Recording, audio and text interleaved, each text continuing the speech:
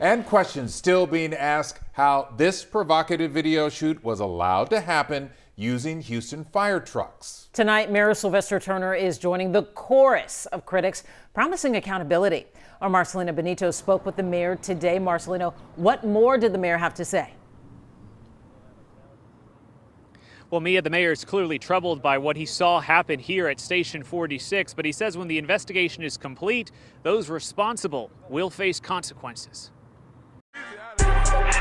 By now you've seen the video, bikini-clad women dancing on City of Houston fire trucks. That's totally unacceptable. Now, Mayor Sylvester Turner reacting to what was filmed outside Station 46, one of Houston's busiest fire stations. I don't care who you are, number one, you're still city employees.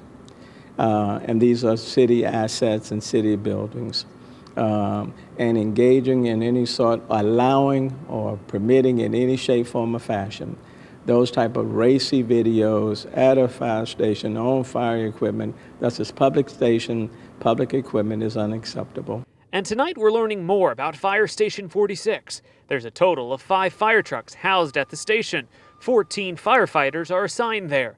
Each of the 4 shifts have 2 captains on duty each day. Everybody is held accountable, and I trust Chief Pena will thoroughly investigate it, and people will be held accountable, and they will. What impact this racy video shoot may have had on calls during that time remains a key part of the investigation. It is not permissible, it is not acceptable, it's not allowable, and we are not going to allow it, and the disciplinary actions will follow. Now, I did also speak to a spokesperson who represents some of the women seen dancing in that video. She says the women feel absolutely awful about what happened. They never intended to get firefighters in any trouble, and if they could do it all over again, they would have never stopped to ask for permission to pose in front of those city fire trucks. Back to you. With the very latest, Marcelino Benito, thank you.